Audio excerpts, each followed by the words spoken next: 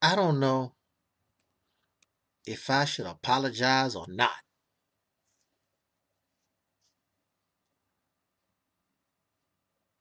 Because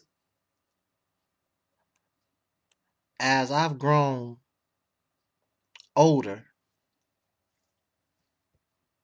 my tolerance for foolishness is real, real low. When I was 18 and 20 and 30 years old, I couldn't had no problem being around children. Children are children, immature, silly. They don't know any better. You have to have tolerance and patience with children. They don't know any better. They are depending upon adults to help guide them.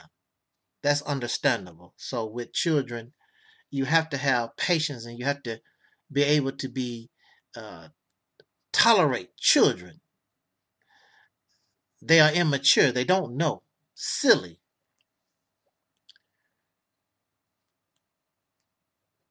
But now I don't have to be around children.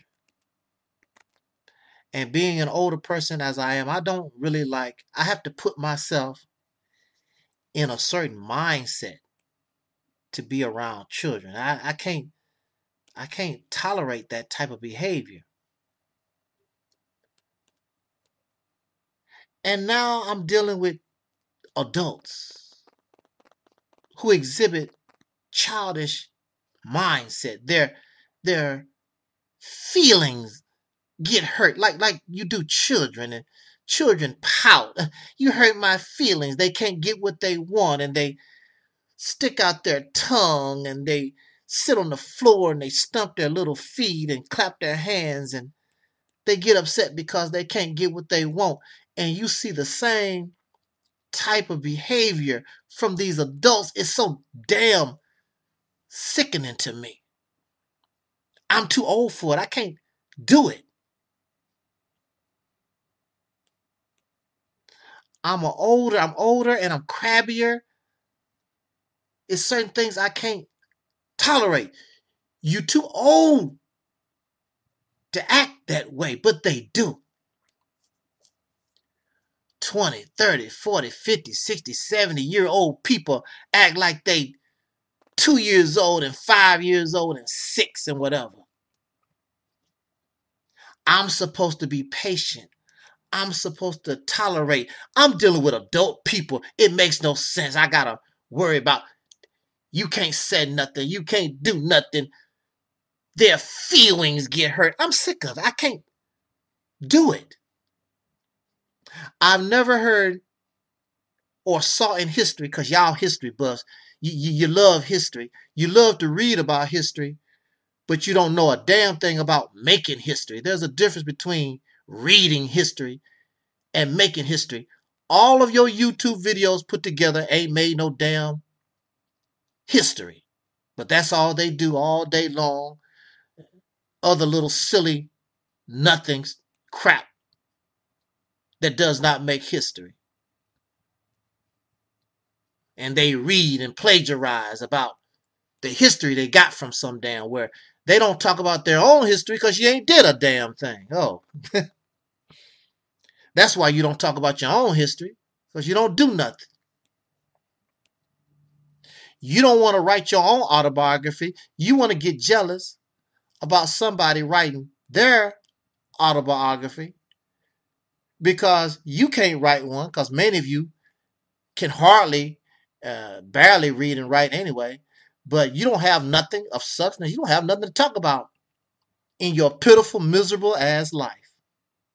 Wow, Angel, you going off. Yeah, I'm going off. Yeah, I have to. Because it's sickening to me. Somebody told me, do not ask a person, how you doing? We do that all the time, right? Don't ask a person, how you doing, If you're not willing, if they say, man, well, hey, I'm doing pretty bad. Don't ask nobody how they're doing unless you're willing to help them change their condition, help them to do better. Otherwise, why are you asking? Because you don't give a damn about them. Hey, how you doing? Well, my wife left me. My car won't start. I lost my job yesterday. Okay. Then you go on about your business. And so I make it a habit of mine to try to not do that anymore, even though I would. But it's not always possible that I can help somebody. But I don't like asking that question unless I'm ready to help that person heal themselves or do something to improve their condition, should they say, hey, it ain't going too well, bro. So I have people come here and ask us dumbass questions. How the Mississippi campaign, like you give a damn. You don't give a damn about what we doing with the Mississippi campaign. Because quite honestly, a lot of these persons, they hear how we talk. And there are thousands, hundreds and thousands of those people, and they can't accomplish nothing. It's thousands of Pan-Africans. It's thousands of pro-blacks. It's thousands of Christians. It's thousands of these people. You have a lot of education. You have a lot of money. You have a lot of assets. And you can't accomplish nothing. We don't have any help. You ask us how we're doing, but you offer us no help, no labor, no money, no time. It's just a nosy ass question so that you want to hear us tell you, well, ain't nothing happening. You want to hear that because you're a loser. They want us to be a loser like them. But like we say, even when we lose, we win, because what we have here has never been tried before. So you don't know whether it will work or not work because you never tried it. But we have tried all these different things. And a lot of this tiddlywink stuff that they do, that's for vanity purposes. So they can pretend like, I'm doing this for my people. No, you're doing it for your damn self and your family. All the profits that you're doing is going to your family to create your generational wealth. It's not doing a damn thing for the people. Just because somebody owned a black business, that business was not created for the people. The black-owned business is created for that sucker and his family. This is fact. I have never heard of nobody creating a black business so the people themselves can benefit. The people themselves actually is the owner. Should they die, it goes to the people. I've never heard of that. All these black-owned businesses is for these Negroes and their family. You're not their family. You're not their people. They're not going to give you nothing. They want you to go there, spend your money so they can get rich. Your ass still at the bus stop, and they're going to pass by you in their fancy Lexus or their Mercedes-Benz or whatever that they bought from the white man's dealer establishment. You're not going to benefit. They're not going to wait until we build a Lexus and a Mercedes or whatever luxury cars or whatever. They're not going to wait for that because that's not their purpose. Their purpose is to live like the peckerwood. And we keep falling for the old okie doke. A lot of us do. Well, some of us, the majority of us really don't. We don't give a damn about black-owned business. We don't give a damn about pro-black, pan-African. The majority of the people clearly don't give a damn about that type of stuff. Always coming to me with their advice. Well, Angel Snubbed Up 7, you need to wear better clothes. Buy me some clothes. Send me some clothes. They don't send me nothing. You need to have a better camera, a better computer. Well, send it to me. You need to do this, Angel. You need to come over. They have all this advice for you, except help. They give us nothing. They do nothing for you. But they can sit around and find fault. I never said that Operation Exodus Mississippi is some perfect thing. I never said it doesn't have flaws. What we say is that it is a good foundation to work from. And by us working together on this strong foundation, we can accomplish a goal. That's what we said. Everything is trial and error. Everything is like a chess game. Everything is like a strategy. And some things you don't know until you get into it. And then you deal with it. But I'm very sure and I'm very confident that it can work. But the problem is Operation Exodus Mississippi campaign, it takes unity, it takes love, all those things that these people claim they represent. That's what it takes in order to make it successful, in order to accomplish and succeed in the goal. But see, these persons are really not about unity. They're not about love. They have a questionable agenda. They're nothing but, as we say here all the time, nothing but slave master wannabes. They want to be like the white man. They want to be like the oppressor. They don't want you to really experience freedom, justice, and equality. They want you to go from one slave master to another.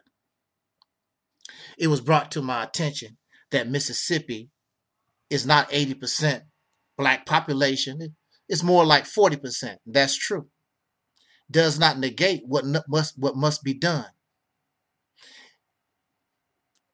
If it's 40%, then we need to bring it up. Also, Texas is highly populated black. Also, Washington, D.C. is populated black. That's not the problem. Mississippi is the least path of resistance. You want to make a move, the resistance factor is low, which means that your probability of success would be higher. If your population or whatever is too low, then you got to do whatever it can in order to increase it. Whatever the problem is, solve it. It was brought to my attention that I call myself a leader, but then I don't. It's confusing. Am I a leader or not? Somebody must lead the charge. Somebody must put themselves out front. But I'm not a leader in the essence of I'm some big shot. I'm the leader. And y'all, no, we take everything in consideration as we become part of the team, because I don't know. There's many things I do not know. It would be unwise. It would be silly for me to put myself out there and I don't know. That's why Mississippi campaign, Operation Exodus Mississippi campaign, it's a national effort as a team where we need the brain power from the north, south, east, and west. So we can say, when we take control of this state, this is what we done. And using this as a blueprint, using this as an example, when you make it successful and you have the brain power, you have the skills, you have everything that you need in order to make this successful, then your soldiers turn your eyes to the next territory that you want to conquer, that you want to take control of. Now you know exactly how to do it. Now you know it can be done because you've done it once. And every black man, every soul sister, every soul brother, whether you live north, south, east, or west, all of us who participated, we benefit in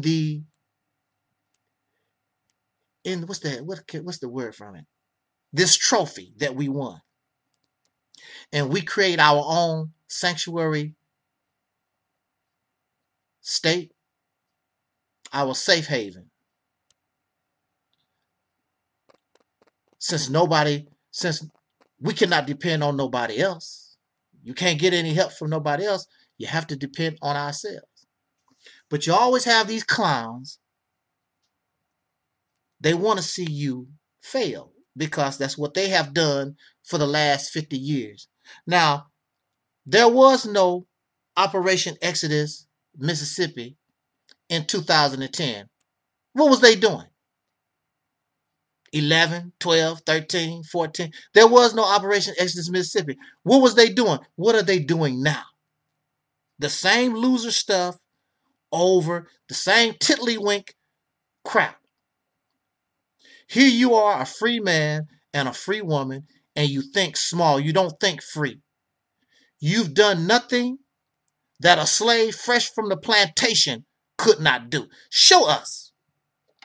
What have these done that our ancestors, straight, illiterate, from a slave plantation, show us what you're doing that they was not doing and didn't accomplish. This is 2021. We should have skyscrapers, nuclear power plants, roads, bridges, cities. You have nothing except DVDs and debates. And then you want to get angry at Angel Snup 7 because I'm reminding you that you're a damn loser. And you get angry at Angel Snup 7 and you want to find fault in Angel Snup 7. And the only thing Angel Snup 7 wants is for us to be winners. You should be sick of being a loser. Don't call me a winner and I'm in second place. Don't call me a winner, I'm in 7th place. You win when you get the first place trophy. You win when you get the championship. Nobody praised the basketball team that came in second. Even though you lost by 1 point. Don't make any difference. You came in second. I speak the way I speak because I want to win. I'm sick of losing. Malcolm X, the Black Panthers, SNCC, Dr. King, whoever. I do not want them to die in vain. Harriet Tubman, Fannie Lou Hamer, Sojourner Truth, Coretta Scott King, Betty Shabbat. I don't want our people to have sacrificed and died in vain. Get yourself together, put it under one umbrella, and go for it. We can win. Grow up and stop crying because somebody hurt your damn feelings.